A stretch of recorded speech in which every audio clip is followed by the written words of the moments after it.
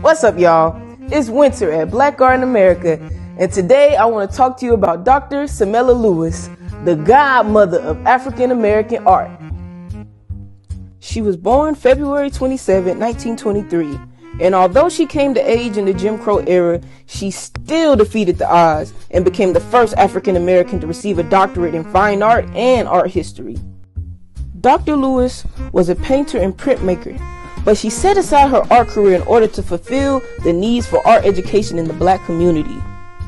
She wrote several books and created the publication Black Art, an international quarterly, which is now the International Review of African American Art at Hampton University.